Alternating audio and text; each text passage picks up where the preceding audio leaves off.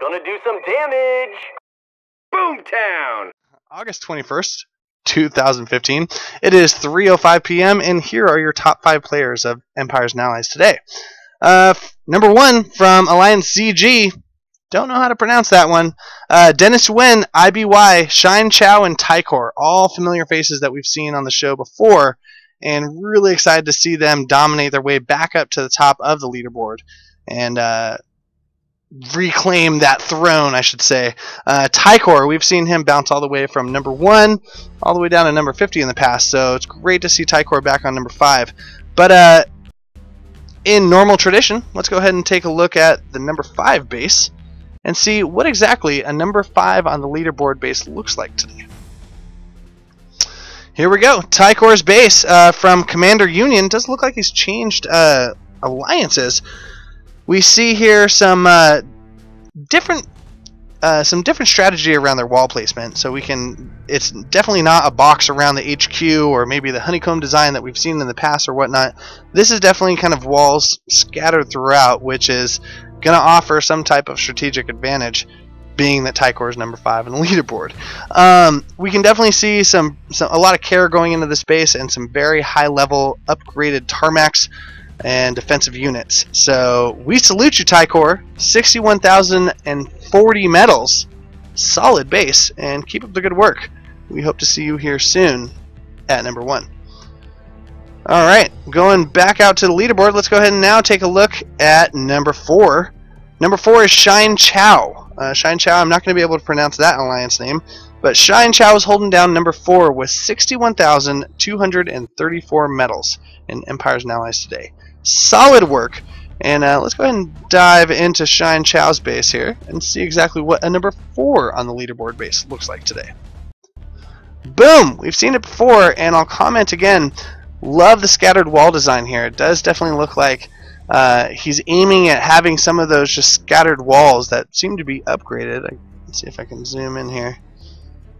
Can't tell exactly what level, but I want to say that those are soaking up a lot of the splash damage around, A-10 strikes and orbital strikes and other attacks that usually just kind of wipe out an entire area. I'm wondering how much those walls are actually absorbing of that. So solid base here, Shine Chow. Looks like we're seeing some comments in the chat as well, giving you some credit. So great job, and we salute you. 61,234 medals in Empires and Allies. Congratulations. Let's move on. So working our way up the leaderboard today in top players. Next up, we got IBY from Commander Union. So have to say, Tycor, IBY, and Dennis Wen, all part of Commander Union, but we're also recently a part of a different alliance. So maybe there's some trouble in paradise over there, but we definitely see IBY stepping up to the number 3 spot with 62,181 medals. Let's go ahead and take a look at what IBY's base is looking like today. Boom! Good stuff here. We can definitely see that he has not chopped down those trees and is hiding some pretty powerful stuff behind it, I'm guessing. Even though that one metal rain there just sticks out like a sore thumb, I think he's actually putting it there to scare people away, in my personal opinion. But IBY, solid. Oh, and love the bear flag. I want to say that was a prize from Leagues. So congratulations for hitting that. But IBY from Commander Union, we salute you. 62,181 medals. Way to go. Keep up the good work. And let's move our way up to number 2. So the number 2 player of Empires and Allies today, with a whopping 75,687 medals, is Dennis Wen from Commander Union. Now, Dennis Wen we've seen at the number 1 space in the past, I believe even just last week. So we can see some duking it out up there at the top of the leaderboard between Dennis Wen, IBY, and the number 1 slot from the ZG Alliance. But here we go. Dennis Wen, great base design. We can see a very high level wall placed just right around the side, and just nothing but a mess of defensive units that I do not want to mess with. adorning the inside. Definitely is not something that I want to march my troops right into. Looks like he has a pretty solid defense structure going on right after you take out all those gimme buildings on the outside. So Dennis Wen, 75,687 medals. We salute you. Thank you for playing. And let's now move our way up to number 1.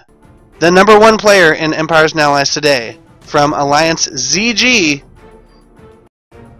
Unfortunately, I don't speak this language, so I can't pronounce it. But here he is, the number 1 player, 76,003 medals.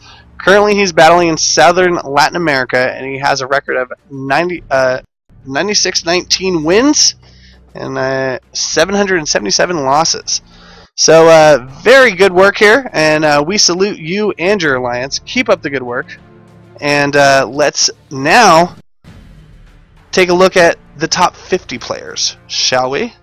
So, well, of course, we are going to, salute and take a look in the bases of each of the top 5 players, but we do also want to kind of do a slow scroll here and give some credit to these players who are working their way up. We've seen a couple people already who have topped the leaderboard in the past who are, going down to like 10 and 12 here. We see Delta 6, definitely Mr. Apsky, very famous name here on the show. Kara Cartel 1979, Nicolo, some cool names and alliance names down below here.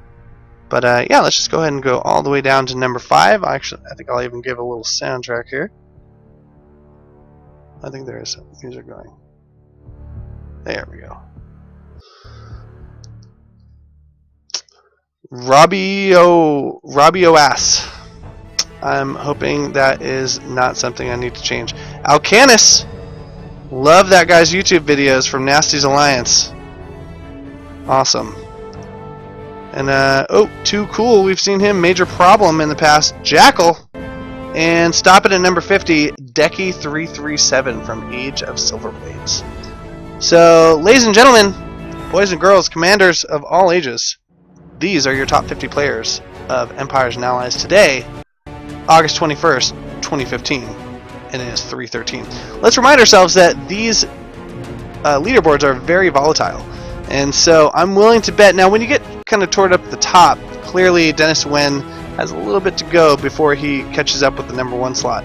But as we zoom down, you can see that the competition is really neck and neck, and sometimes you can actually see some movement even while we're doing the segment.